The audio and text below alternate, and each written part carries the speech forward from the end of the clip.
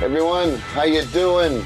Long time no see. It's been a while since I turned on the camera, hopped on here, and started babbling like I always do about records. But I went on a vacation. So when you go on vacation, you gotta save up for 3 or 4 weeks or so. So that, for me, that meant no vinyl digging for 3 or 4 weeks. I didn't go to record stores for that amount of time to save to go to my trip. And my trip was the same as it was last year. I went to Hollywood, California, to visit Hollywood, Malibu, taking the sights of LA, but also to hit the great record stores that are out there as well, amongst a lot of activities I planned for myself.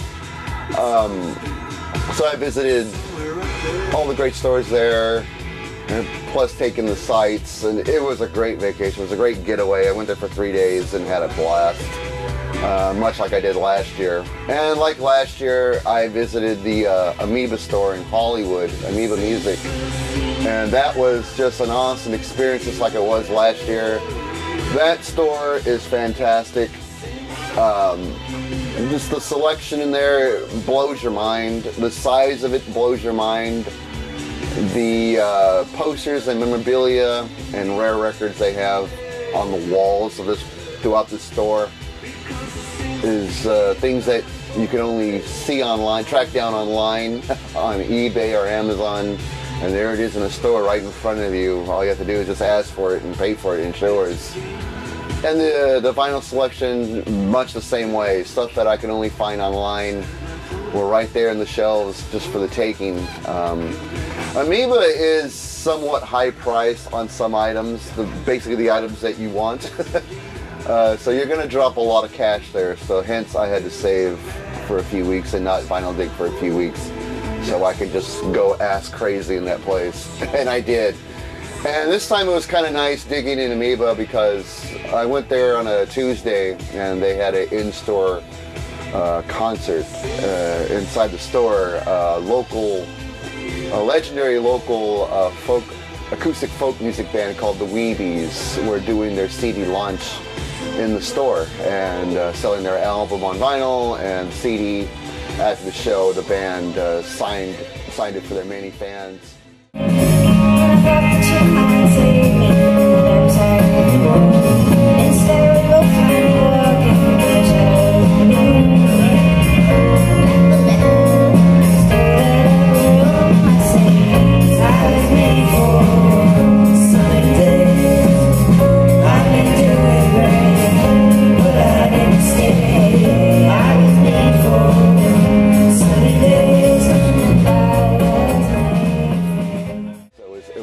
Packed house in Amoeba the night I went, and the band sounded great.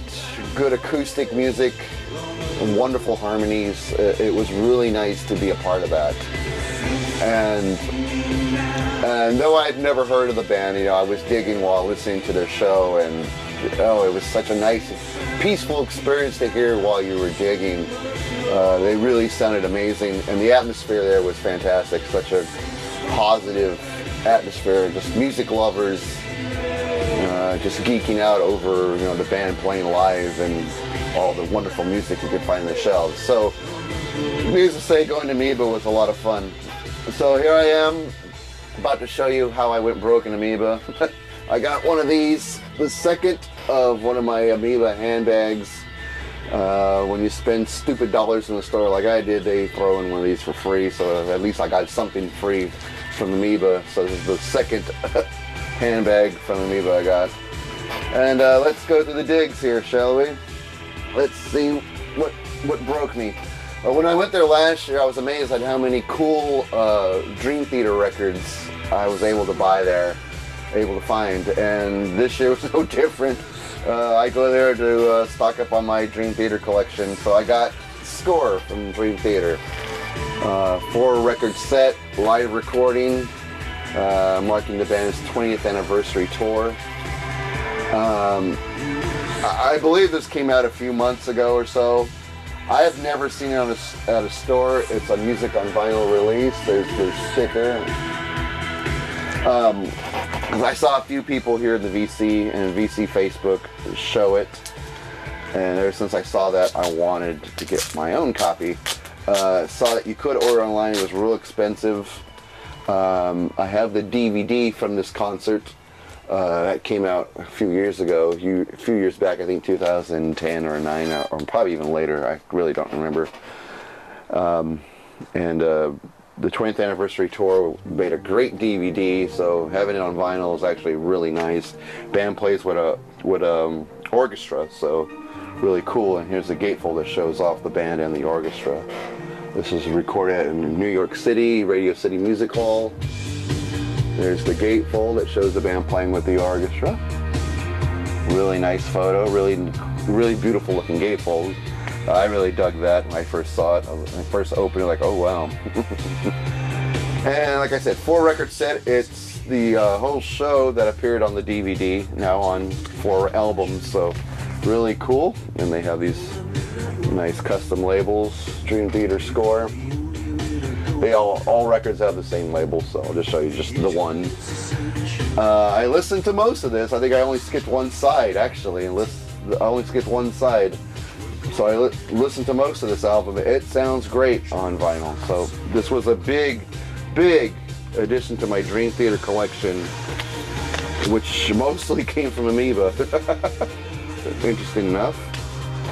And God, I'm having trouble putting this. I'll deal with that later. And here we go. And it did come with an insert, a paper insert. Nothing really special. It just shows you all the credits. Band names and member names and credits and all that fancy stuff. So this was a really great find. I was really happy to pull this one out. I was hoping to see this one there, and it's just so you know you're going to see it there. Amoeba's that store where if you can't find it anywhere else and you really don't want to pay for it online because you know the shipping's going to kill you, and if you can afford to go to Hollywood. If I had to drive to it, but it wasn't that expensive for me. This was the next best thing, of course, you could take in the site. So, really cool addition to the Dream Theater collection. I think the only thing I'm missing is Dream Theater's very first album, When Dreams and Day Unite. I'm scared if I find that one, because I know that's going to be an expensive fucking album to buy. And it's not really my favorite Dream Theater album either, so I may stop right here with Dream Theater unless they release a new album on vinyl. Then I'll most likely get that one, but pretty much got all the Dream Theater albums I was hoping to get. One last Dream Theater here though. This was one I was also missing and glad to have it now, and it is 6 Degrees of Inner Turbulence, studio record from Dream Theater. This is also a music on vinyl release. Real nice. I can't say this is my favorite Dream Theater album, though it's not bad, but it's not my favorite one. So it's not their best. But there are some good songs on it that I really like. I think the one I really liked is a song called Blind Faith. I really love Blind Faith on this album, and the whole 6 Degrees of Inner Turbulence concept part, which takes up 2 sides of the record, sides 3 and 4. This is a 2-record set. I like most of it. The overture I don't really like, but they play it live here with the orchestra. Sounds a lot better. About to Crash, not bad. War Inside My Head and the Test of Something all really cool. Good Night Kiss, not bad. Solitary Shell was always good. And of course, Losing Time in the grand finale. Probably my favorite. There was also a song here called The Glass Prison, which I think is badass. Unfortunately, like Dream Theater, it just goes on too long. But anyway, like I said, not their best album, but some good ideas on it, some solid music on it. So not bad at all. There's the gatefold. So really nice. I believe this came out in 2001 or 2002. I think was the year on this one. Not really. I can't really. Don't quote me on those years. I don't really remember. I'm just going off of memory. Here's the paper insert with a band picture on it. In the back is the lyrics and all the credits. Also on custom labels, all the records look pretty much alike. So there we go. There's the custom label for both sides of record 1. So, and this is, like I said, 2-record set. I don't know why I picked Dream Theater to be the one band I always get at Amoeba, because their stuff is always there, and I avoid having to pay shipping costs online, even though it costs money to ship myself to Hollywood. It's still worth it. Still worth it, and I always look forward to it. Really awesome album, and their Dream Theater selection is fucking killer. There's so many good albums in that, just in the Dream Theater section of the shelves. It's better than any store I've ever been in my life. So, and I visit some nice vinyl stores in Sacramento and Berkeley, and it's amazing how Hollywood just blows them all away. Because the regular stores I go to are nothing to sneeze at. So there we go. All right, so that'll do it for Dream Theater. I actually did buy records from other bands, believe it or not. Let's start showing those off. From ELO, Electric Light Orchestra Live. I really don't know the year on this one. I really can't make it out because of my old ass eyes and the tiny printing, so maybe early 2000s, I believe. But nice artwork on this. I really like. I mean, the last year or so, I've been collecting a bit more of ELO's vinyl. And there's a band, of course, a band you always hear on classic rock radio, so you don't really pay much attention because classic rock plays them all the time, radio plays them all the time. But once I started collecting their vinyl, I realized how great the songwriting was in this band. There's the gatefold, really cool looking gatefold as well. I listened to this whole thing, and I swear to God, it's a 2-record set. And the time went by so quickly listening to this because I love these songs, and they sound great live. Even though Jeff Lynne admitted he's more of a studio guy than a live guy. Nice custom labels on these as well to match the artwork on the covers. So really beautiful artwork on the labels as well. A really well produced live record. All the classic songs sound amazing on this album. I've only listened to it once because I only gotten back in town a couple days ago. So I hadn't had a chance to really listen to it fully. I gave it one good listen, and I'm telling you, that was a fun day in the music room. And record 2, same label as the front, the first one. So great live album. I was really happy to pick this up. I believe there's a bootleg floating around on the internet where it comes with 2 records and a DVD. I wish that were the case here. This is just the 2 live records, but it's the official release, and it sounds great. Absolutely great. For a live recording, this sounds really, really good. I don't know if they were touched up later in the studio, possibly, but like I said, for a live record, this sounds amazing. So really happy with that buy. That was a great find, So really happy to find that one. This is something that's been on my radar for a long time, and now I finally found it in a store. So I was really happy to find this. It's a Mobile Fidelity Sound Lab pressing of In Excess X. A really cool record. I have the MoFi pressing of In Excess's Kick, so this is a great piece to go along with that. Here's the gatefold. This came out early 90s, I believe, or 1989 actually. No, 1990 is when it came out, and to hear this on a MoFi pressing, it just sounds great. It sounds amazing. I spun this when I came home, and I just was floored by how much better it sounds than my other used copies of this album. I have 2 used copies of this album, so I really love this album, and it just blows in my way, as you would expect from a MoFi pressing. There we go. I'll take it out of the insert here. There's the silver label, MoFi pressing of X in excess. Huge upgrade in sound quality. Oh my God, does this sound awesome!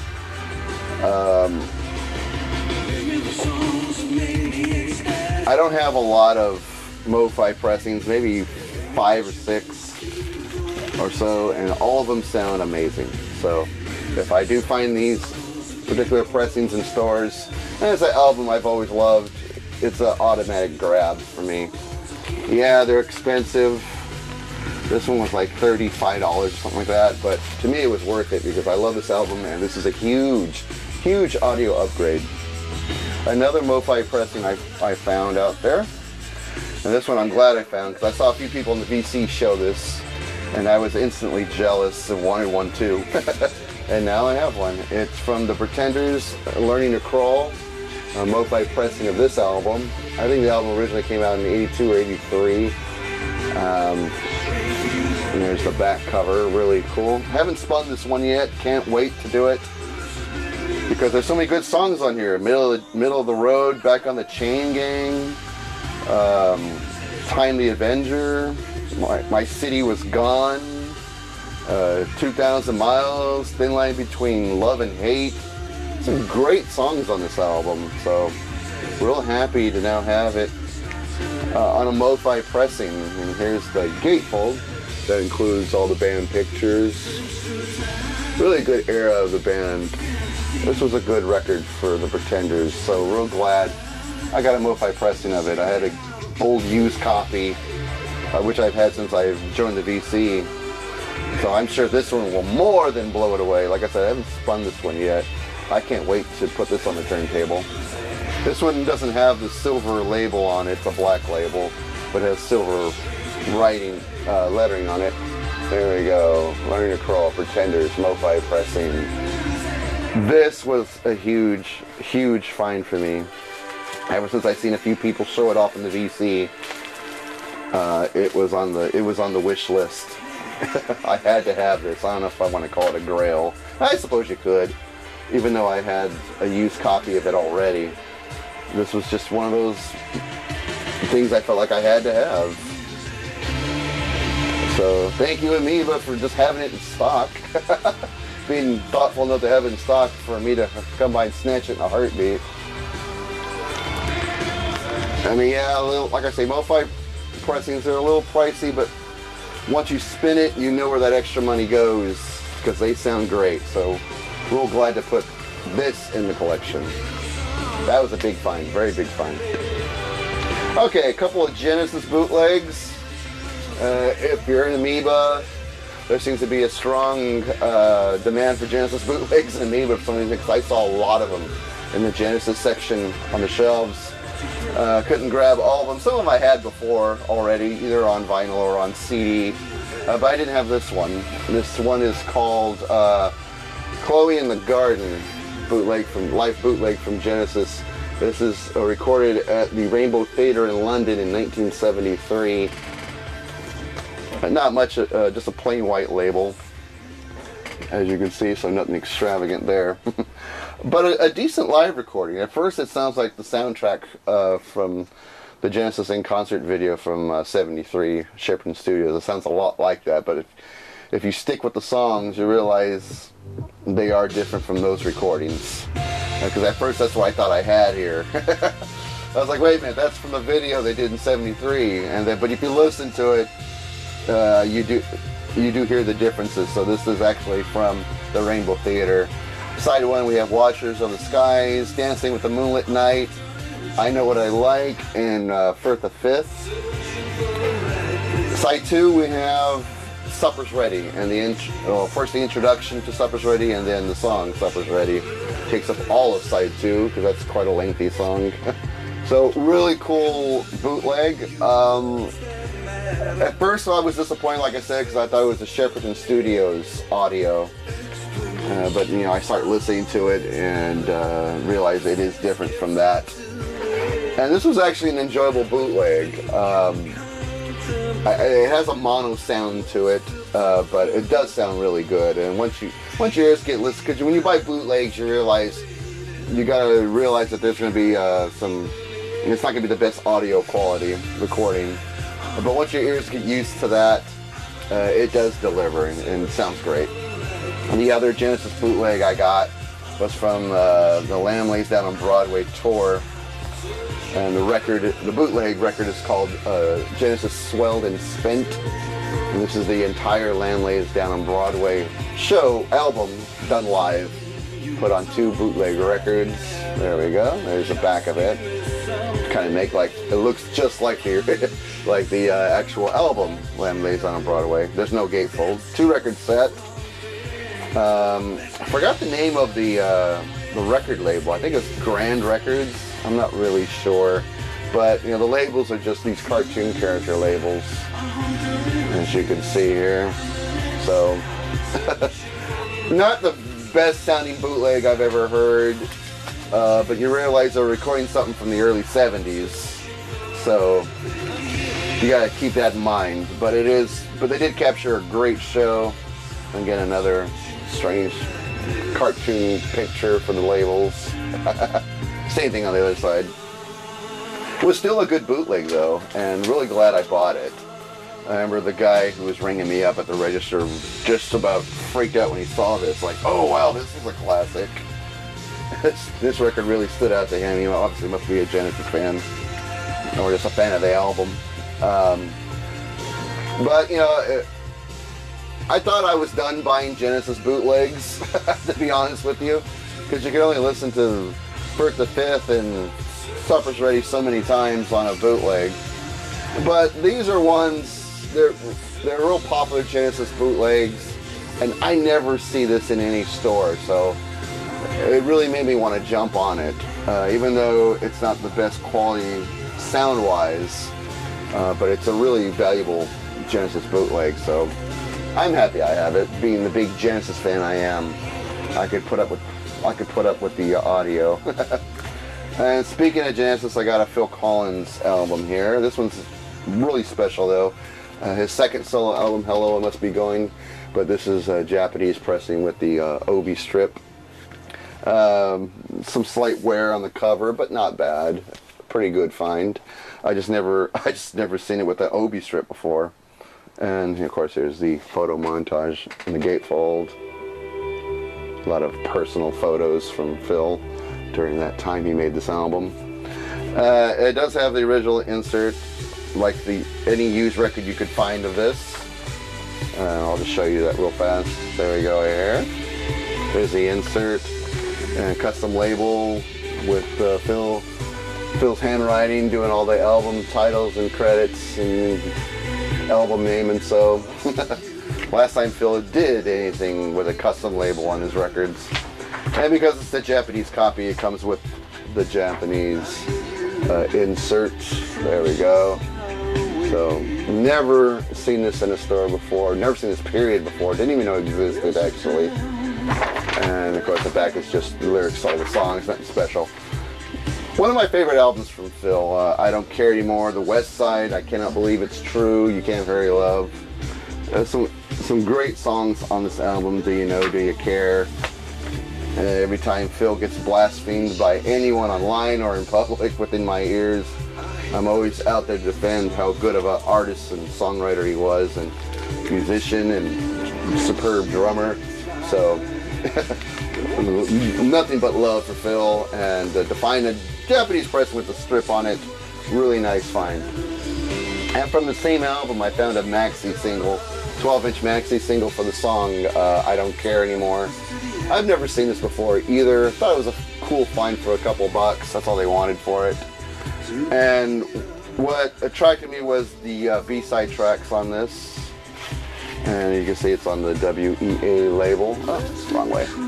And the extra live tracks they have on here is Don't Let 'Em Steal Your Heart Away and So to F, or the 2 extra live tracks that are on the B-side. So this was a cool find. This was something very rare from Phil Collins. So I was happy to score this. So good addition to the Phil Collins collection. Alright, this is cool because this is something I thought I would never find in America, and it's Triumph's very first album on Attic Records. Their very first very first studio album. And there's a picture of the guys with a hot chick kicking back on the couch. Had this record before. Spud Boy sent me this, and he had it signed by Gil Moore to me, so as VCLT. And I thought, well, this is probably the only way I'm going to find this album. And then all of a sudden, there it is, sitting in the shelves at Amoeba, and I was like, wow, because and that's why I snatched it up, because it's just so hard to find, even though I already had a copy of it, also on Attic Records. Had to pick it up just because it's so rare and nearly impossible to find in America. This copy of Transversal Records. So I got one copy that's autographed by Gilmore, and then one I found used at a store here in the U.S. That's something not easily done. Trust me. So Triumph's first album, this was a huge find, huge. Let's keep it moving here.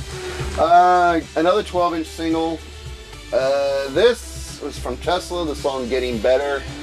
Tesla, they're from my region. The band's from Sacramento. When I used to live in Sacramento, I was amazed to see the guys hanging out in the rock music bars around town. I've met the singer, the guitar player, and the bass player of the band. Because the bass player had a band, I think it was called Soul Motor, when I was living in Sacramento. Frank Hannon had his own band called the Frank Hannon Band.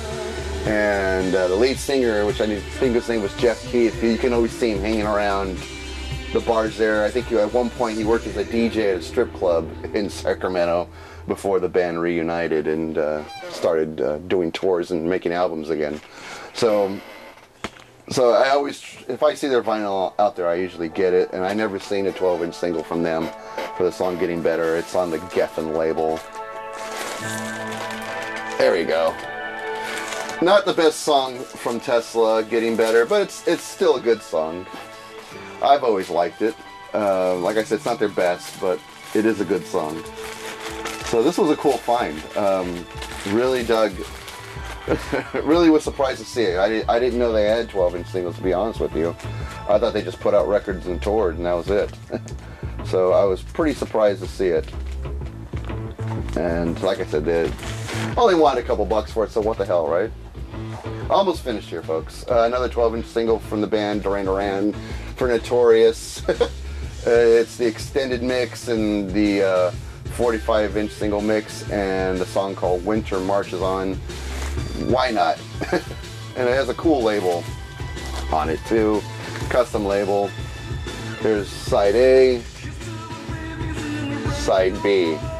So pretty cool, that. And I always dug that song. This was only $2. What the hell? It's nice to have a copy of this song on vinyl. I've seen the album itself on vinyl a few times, but never got it. Alright. So, really cool to find this one. So, good find. And the last one was a Record Store Day release from OMD, Orchestral Maneuvers in the Dark, for Julia's song. This is the dub version. This came out on Record Store Day a few weeks ago, like a week or so, two ago. And this is an import. Was really surprised to see it in the store. I snatched it up because I know I would never see it again. I didn't want it to get away from me. Collecting almost anything I could find from OMD on vinyl, this was a good addition. I haven't listened to this one yet. It's from the album Junk Culture. Junk Culture was recently remastered and released on CD, so I need to get a copy of that as well. So, but real good addition to that. Well, that's gonna do it, folks. That's just my Amoeba finds. And a pretty big stack of records. I also visited 3 other stores in LA. I'll do a separate video for those. Some good finds there as well. Stores beyond Hollywood. So that's it. That was my my visit to Hollywood and Amoeba Hollywood. Was such a good find. Was such a good album. I mean, such a good finds and such a great store, and I had just the greatest time there. I wish I could just bring a bunch of people from the VC. We can all meet, buy a shit ton of vinyl, and go get pizza and beer afterwards and show each other our stuff. That'd be great. That'd be a great outing. Maybe one day we'll do that. But anyway, that was my adventure at Amoeba Hollywood. That is such a great store. And other than seeing Amoeba Hollywood store, it was great to hang out Hollywood Boulevard at night. The the bright lights and the big theaters and the big buildings and the hot chicks and fancy cars and the freaks that are out there. I saw some good stuff in Amoeba Hollywood and Hollywood Boulevard, so it was a fun trip. It was a fun getaway for a few days. I had a blast. Anyway, that's gonna do it here, and I'll leave you with this.